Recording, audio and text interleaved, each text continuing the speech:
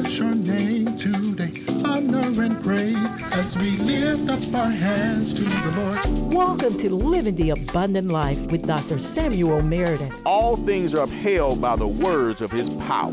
Get ready to discover the laws that govern the kingdom of God and how those laws can be applied in your life through active faith. That is the picture of what God wants to do for you in your life. And now, Living the Abundant Life with Dr. Samuel Meredith.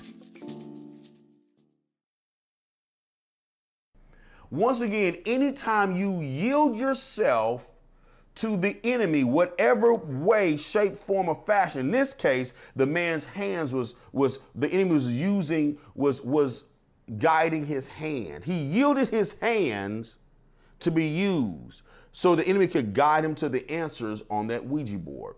But the man didn't realize that the enemy had control of those same hands outside of playing with the Ouija board. He began to enter his life in other areas. It just dawned on him when he was rubbing his child's back, who's controlling this? He said, I didn't know. He said, I didn't know if I was rubbing the back or that force was rubbing my child's back. That could be a little unsettling. The point is this: anytime you yield yourself to the enemy, the enemy has a right to whatever member, however you yield yourself, to guide you, to enter into other affairs of life outside of what you're being entertained. You know, I'm reminded, some people, they talk about, you've heard stories about people who yield themselves to the enemy to do fortune telling and things of that nature. And they talk about the slow progression, how it looked like it's all fun and games. But those same people, the more powerful they become, the more they are tormented many times at night. Why? Because they yielded themselves. They're playing trickery with a person's mind. So that means the enemy can play games with their minds. Whatever you yield yourself to, that is what will have control over you. Whatever member you use, the enemy has license to come in, whatever that member was, whether it's in the soulish realm or you're the physical or your body. The enemy has a right to invade that, even outside of entertainment, outside when you want to deal with it. The enemy is very tricky. Remember, the Word of God says the enemy only comes to steal, kill, and to destroy. So if it looks as if you're being entertained, like he's helping you, you're having fun, you better believe payback is happening. And many times payback is happening before you even know it. You just don't realize it. If you sow to the flesh, you will always reap corruption. You know, those people who yield themselves to the enemy for fortune telling and mind reading, all that stuff. And once again, they talk about how they're tormented at night. They had no idea of playing games with the enemy. They were opening up the door for the enemy to play games with them. The young man that spoke with me, he had no idea when he was playing with the Ouija board that entity was guiding his hand. He had no idea that same entity would be messing with his hands outside of entertainment, outside of that Ouija board time. There are no such things as freebies with the enemy. There are no such things. Even when it look like you're enjoying the thrill, the enemy is invading a part of your life that you may not even be aware of it yet. The Word of God tells us not to be ignorant of his devices, lest Satan takes advantage over us. Once again, many times before you even know it, the enemy has already infiltrated part of your life. Remember when we talked about that slow progression, how he makes sure that he reminds you of the thrill, and because of the thrill that you commit the sin. But see, while you are committing the sin, the enemy has access, whether it's anger, whether it's you going off cussing someone out, whether you are sleeping around with individuals. You don't understand, the enemy has access. Sometimes you hear stories about people who are addicted to pornography, so much to the point where they can only be aroused, if you will, if they're watching pornography. They no longer have the ability to to be aroused naturally with the opposite sex. Why? Because they've yielded themselves so much to that, where that's the only way. They've yielded their members there. And unfortunately, once again, the enemy has access to them, to their minds and their thinking. Whatever you yield yourself to, it will have dominion over you. And whatever you use, whether it's the mental or anything physical, the enemy will have access to that. Remember, once again, if you sow to the flesh, you will reap corruption. You will reap corruption. There are no such things as freebies when you're playing footsies with the enemy. He's always going to invade some part of your life. Remember, once again, the enemy only comes to steal, kill, and to destroy. He never comes so you can have a good time and a good time only. Remember, death is the end result, and that's what the enemy wants. In fact, that's the only thing that the enemy can give you, because he is death. He has no life in him. He just sprinkles death with the thrill of whatever it is. You know, you can be enjoy that raspberry covered double dip fudge Twinkie.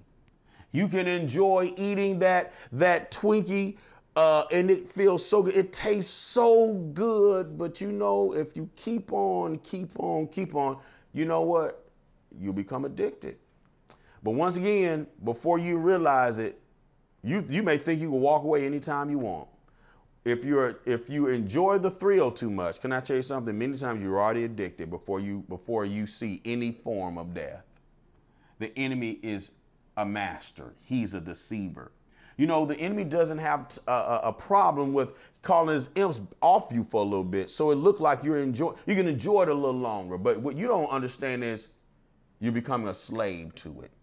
The more that you give in, the less control that you have. And next thing you know, the enemy is after your will.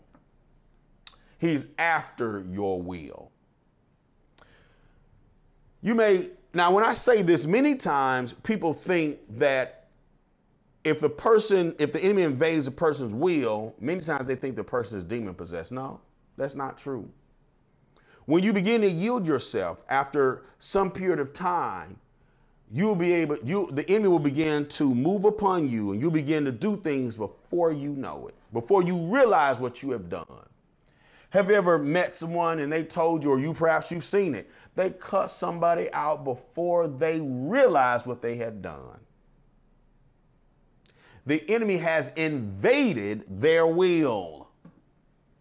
The Word of God says how the enemy takes us captive. He'll take you captive at his will if you yield your members to him. Some people that may have some type of anger issue, they will just hit a person before they realize that they've done it. They didn't want to cuss the person out. They didn't want to hit the person, but they did it before they realized they had done it. Why? Because they yielded themselves so much to the enemy that temporarily they were out of their mind. They were insane temporarily. Temporary insanity, where they were no longer in control of their will. Why? Because they've yielded their members to the enemy so long that the enemy can take them captive at his will. He can bounce back and forth, and before they know it, they've yielded and they've embarrassed themselves. They hurt some people. You know, you can be married and you've asked your spouse to forgive you because you've been messing up. You committed adultery, what have you, whatever. And you know, if you yield yourself to that for a long period of time, you can be sincere to your spouse. But if you've yielded yourself and you're not constant in a flow being led by the Spirit of God, but you're led by your flesh, you know the Spirit of God will be knocking on the door. Hey, don't talk to that person. Don't talk to that person. You know you're attracted to the person. The next thing you know what? The damage would already been done when you wake up and realize what you have done. Then you got to explain, what am I going to tell my spouse? Temporarily, you were in a trance. You yielded yourself The Word of God says, whatever you yield yourself to, that's the thing or whom or the entity or whatever has dominion over you. Whatever you yield yourself to. There are no such thing, once again, as freebies. No, you can never play footsies with the enemy, and that's it. It's just, it's not possible. If you should fall in sin, repent and don't go back.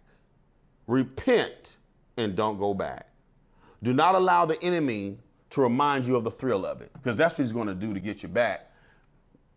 Look how it felt. Look how it felt. Did you enjoy that rush, that feeling when you committed the sin? Remember, there's always some type of feeling associated with the sin. Now, we talked about sin that leads to death. We didn't talk much about death, but we want to talk about that process. We want to talk about what goes on in the mind and how the enemy plays tricks to have you believe that you're in control and you can walk away anytime you want, when it's simply not true. We wanted to unveil the plans and the traps of the enemy and the realities. Once again, many times you are addicted, you're trapped, and you don't even know it. Because the only thing you're enjoying is the thrill of it. But the Word of God says the wages of sin is death. Now, let's move on. Sin that leads to death. But then it says obedience that leads to righteousness. When you yield yourself to the Holy Spirit, you knowing all that you know to do what's right over a period of time, you know what? The Holy Spirit has access to you. When you, over long periods of time, when you yield yourself, the Holy Spirit will speak to you. Can I share something with you? Sometimes beyond your own will. I know I've said some things. I know it was nothing but God speaking through me. I know they didn't come from me. I knew it was God. You know, I'm reminded of this man of God. He gives his testimony. He said he was preaching one day, and in the middle of his message, he was at a guest church. He said that there are two couples on the front row. And out of his mouth came, "You have been committing adultery. You've been sleeping with this man's wife, and this man has been sleeping with your wife." And I'm unsure if they knew it, but there's some type of wife swap. Now, why did he do that? Because he yielded himself so long in obedience to the Holy Spirit, the Holy Spirit was able to speak through him, although in the natural, he didn't want to do it. He said he couldn't believe that he said that. But it was the Holy Spirit. Now, why did the Holy Spirit do this? Because, you know, God is not the one that likes to embarrass you. He'll give you time after time. But this was a situation where he wanted them to repent. Why? Before destruction came. Before destruction came. You know, it is better to be publicly embarrassed than your life to be destroyed. It is better. Now, that's tough to say, because it don't feel good when you are embarrassed. It is better to be humiliated publicly than for your life to be destroyed by it. So the Lord Jesus Christ brought correction through that man of God. And they repented, both couples repented right then and there. What's the point here? The man didn't want to say that. He did not want to say that. But because he yielded his members and obeying the Holy Spirit for long periods of time, the Holy Spirit was able to speak through him. Now, please, I know there are some people that say, you know, when the Holy Spirit got on me, I can't control myself. I'm not talking about that, because, yeah, you can control yourself. I'm talking about those who live a lifestyle of obedience, a lifestyle of obedience. You know, when you are in service to God, you serve God with all of your mind, your soul, your will, your strength. And whatever capacity in which you are serving God, if you do that over a long period of time, the Lord will get in that. He'll do things for you beyond your natural ability. I'm reminded of David and his mighty men. Now we know it starts out David, these 400 discontented men that were in debt and distress. These men met David in the cave of Adullam. These 400 men eventually became 600 men. And through years of David training them and them sitting under the anointing of David and them also obeying David, the anointing of God came on them. But the Word of God talks about 30 men that were special. These were David's elite fighting men. But even within those 30 men, there were 3 that was on a whole different level. The Word of God talks about how one man, he killed 800 men in one battle. Now, how did this happen? Once again, when you're obedient to that anointing of God, in this case, following David's rulership, obeying David, but being able to be used by God to defeat the enemies of Israel over years, God can supernaturally do things beyond that person's ability. He'll do the same thing for you. The scripture talks about how some of these men, they killed 300 men. Some of these men went in the enemy's camp. When everyone in the army abandoned them, they stayed there and fought and killed all the Philistines. There's another story of a man who killed a lion with his bare hand, killed the lion. And there were others who killed giants just like David did. The point is this: when you yield yourself under the anointing of God to be used by God, and you're in the right calling, supernatural things will happen to you. There's no such thing as a person yielding themselves to God on a consistent basis for a long period of time, and the glory and the anointing of God is not on them. The anointing of God will always fall on you for service when you yield yourself for service, especially on long periods of time. These men did this for years. That anointing was strong on them. If you notice, the more that you walk with God in obedience, that anointing to do whatever you're called to do, it increases. It could be you could just be teaching little babies during Sunday school. But if you're in the right position and you have the right heart and you're doing this faithfully from a pure heart, that anointing to teach them will increase every year. Every year. And you'll find yourself, you'll be able to connect to them more. Every year that anointing increases. You cannot walk with my God and that anointing not increase. That anointing for service increase on you. It will increase. It will increase. You know, I'm reminded of sometimes I see it with older people. And I mean older people. I mean, you know, like people in their 80s, late 70s or 80s and even 90s. Every now and then, not often, but every now and then, I'll see someone that's old, but they wear this anointing on them. Now, please don't misunderstand me. Anytime you're in your 70s and 80s and 90s, oh, you deserve honor. And many times you will be honored. Why? Because you're old. When you've lived that long, there's a certain there's wisdom associated with you. You have this wisdom because you've lived life. You've seen it. And so you have a bit of wisdom beyond most people. Why? Because you live life and you've seen things. But you know what I'm referring to, I'm not talking about that. Those individuals who lived a life of obedience, who walked with God for years, for decades, they have this anointing on them. You don't even have to know them.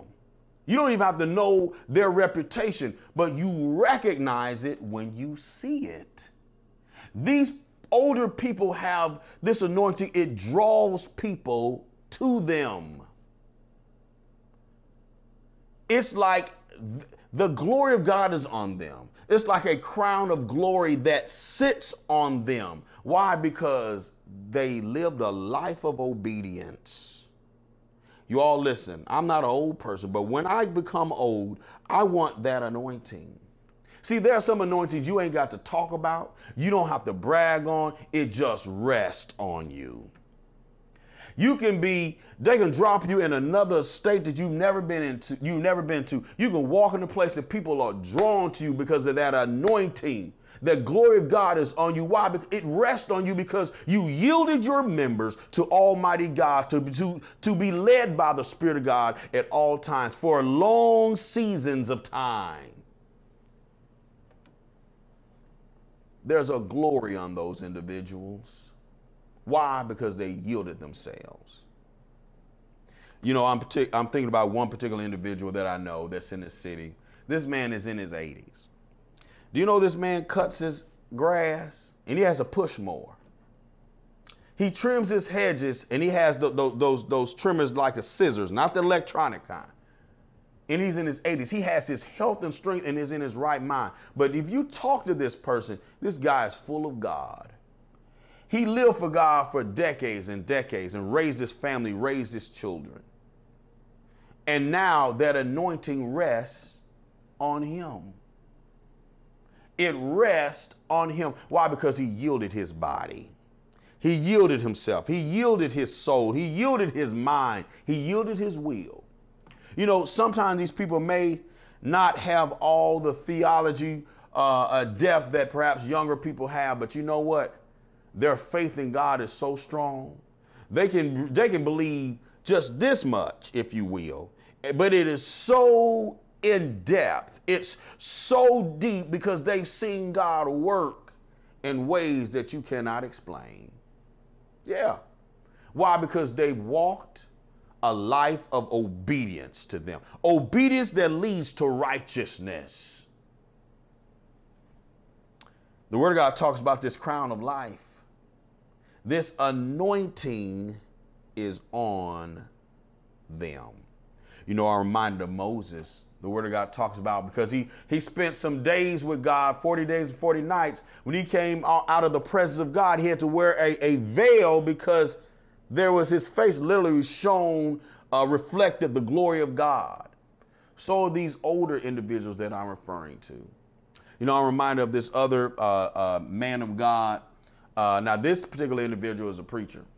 And what I'm talking about is not exclusive to the pulpit only. I need to make that statement. Is anyone who walked in the calling of God, who walked in obedience to God for long periods of time, they wear this glory that they don't have to talk about. You can see it on them. It's not, in a sense, tangible where it's a glow, but you see and you recognize the Spirit of God on them. Getting back to my story, this particular older gentleman, he's probably in his mid-80s. Now, years ago, this man had a wealth of wisdom on him that was just unheard of. He just carried this fatherly anointing on him where everybody seeks his wisdom. If you know about him, if you know who I'm referring to, the guy was just wow. He just had a wisdom, but he was faithful to his family. That type of anointing, it rested on him because of his faithfulness to God and the faithfulness to his family. Living a life of obedience. You know, there are some times when he wasn't even the leader, but when he said something, everyone listened and everyone did exactly what he told them to do. He was a very nice man. He wasn't forceful or anything like that. But when someone carries the arm or the hand of God with them, it doesn't matter. You're going to do what they say do. Why? Because the Holy Spirit is backing them up. So when they say something, the Holy Spirit will strike your heart. You know what? Let me be quiet.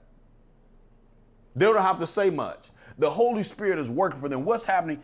The arm of the Lord is upon them. When they speak, the Holy Spirit works. You know, this anointing, this obedience that leads to righteousness is because they yielded themselves to the Holy Spirit for long periods of time. Who are you yielding yourself to? What are you yielding yourself to? Do you want to be an instrument of righteousness, or will you embark upon sin that will lead to death? Remember, the enemy loves to disguise sin with something called the thrill. Every sin has a thrill that's associated with it. The enemy, to get you hooked, will remind you of the feeling, the thrill. It's intoxicating to the point where eventually you'll be in bondage. But remember, many times you're in bondage already. You have no idea why, because you're hooked to the thrill. You're intoxicated by the thrill. You hunger after the thrill. So many times before there's any signs of death, you're already hooked. You're already a slave to it. Once again, ladies and gentlemen, what are you yielding yourself to? Whatever you yield yourself to, whether it's the sin that leads to death or obedience that leads to righteousness, the Holy Spirit, whatever you yield yourself, that will have dominion over you. It will talk through you. Your actions will be governed by it. It will come out. You cannot hide it. You cannot hide it. Whether it is sin that leads to death or obedience that leads to righteousness, you cannot hide it. It's going to come out. So we choose now. What do you want to be known for? Do you want to be known for, because eventually, even if you're doing things hidden, there's a season of grace, but you know what? You have to make a choice. And let me say this, the Holy Spirit will help you. The Word of God says, now unto him who is able to keep me from falling and present me faultless before the presence of his glory with exceeding joy. The Lord will get you out of it. But when the Lord take your hand and pull you out of it, you got to remain out of it. Can I share something with you? It won't even be a struggle. Why? Because you're going to yield yourself in the face of God. You'll be in the presence of God. When you're in the presence of God, you're not sin conscious. Your conscience is focused on the life of God, God's holy word, the presence of God, like Moses was when he was on the mountain. So yield yourself to that of righteousness, obedience that leads to righteousness, and live the abundant life. Amen. Give God a hand clap of praise. We bless your name today, honor and praise as we lift up our hands to the Lord. This has been Living the Abundant Life with Dr. Samuel Meredith. We pray that you continue to gain more insight into God's Word as Dr. Meredith shares the good news of the laws that govern the kingdom and how those laws can be applied through the active faith in your life. Remember to tune in to KJBN 1050 AM every Tuesday and Thursday at 9 a.m. as Dr. Meredith encourages us with Bible-based laws that will help us to prosper in every aspect of our lives. Please send all correspondence to the address on the screen. And we thank you for watching Living the Abundant Life with Pastor Samuel Meredith. We magnify your name, we glorify, and we lift up our hands to the Lord.